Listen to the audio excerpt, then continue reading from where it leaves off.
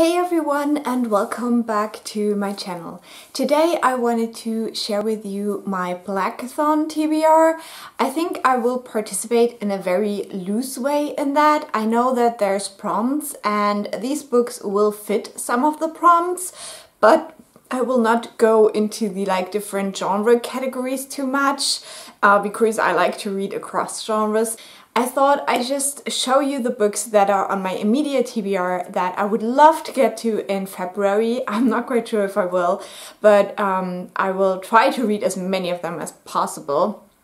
And so you can have a bit of an idea what you will see on my channel in the next couple of weeks. So yeah, if you're interested in my TBR, then keep on watching. So for the SFF challenges, we have a book that explores the duality of loyalty and betrayal, a book with trans-spectrum representation, a book between 312 and 387 pages, and then there's a group book that I will probably not read because it's not on my TBR, but I think for the rest of these challenges these books might work. I'm not quite sure how long they are, I haven't counted the pages yet, but at least I think there's a trans character and I'm pretty sure there will be some betrayals and some loyalty in there as well, since it deals with family and complex relationships. But I definitely, this is my highest priority for February, wanna read the Broken Earth trilogy. I will probably do a complete vlog about this. I'm so excited to finally have these books because yeah, I've been meaning to read them for so long, but then I always just put it off because I didn't own them, and now I do, so they are super high priority.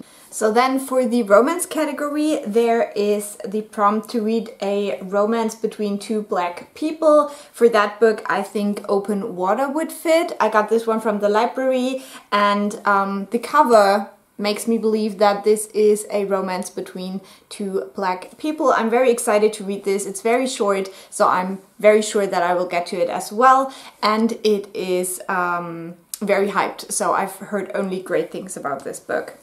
Now for the other three books, I don't really think there's a prompt that will fit them. Maybe there is, but I have two historical fiction books I would love to get to. The first one I have already started, but I have only read 10 pages so far, and that is Conjure Women by Afiata Kora. And I've talked about this before, but yeah, I have this checked out from the library for a month now, and I just want to get to it because the first 10 pages were already so intriguing, and I'm really looking forward to this book. And then the other one is one that I have also meaning to read for month, and that is Wild Woman and the Blues by Danny S. Bryce. And this one is so stunning. If the content of the book is even a smidge as gorgeous as the cover, I will absolutely love it. So yeah, this is one where I'm just so bummed I haven't read it before. So this is also like super high priority for me right now.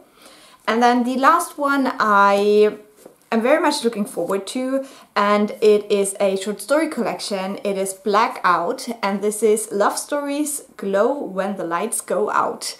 And I think there's 6 stories by 6 authors of color in here.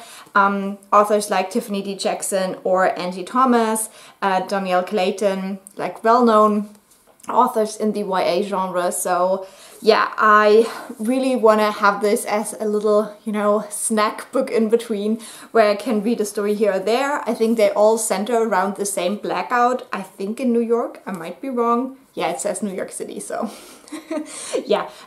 So I am really looking forward to this book as well. So that's the physical books that I have, and that's already way too many. I will never read all of those in February. Unfortunately, I'm just not a fast reader like that. But I also want to try to get to maybe 2 audiobooks, and I haven't really decided on them yet. I thought about starting Black Girl Unlimited or the new book by, I think her name is Echo Brown. I just looked the author up. I already forgot. But yeah, I thought about starting those, but I have like tons of options for books that I would love to read. There's also a new book by Bethany C. Murrow that I'm very much intrigued by. It doesn't have the highest ratings on Goodreads, but it is coming out on February 8th, so that might be an option for later in the month as well.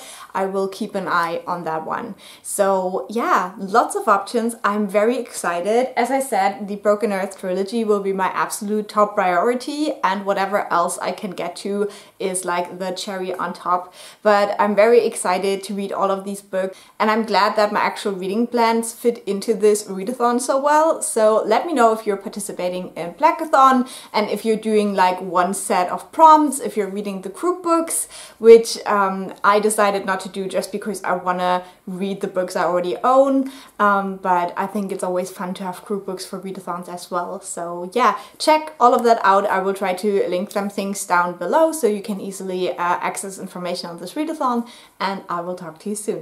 Bye!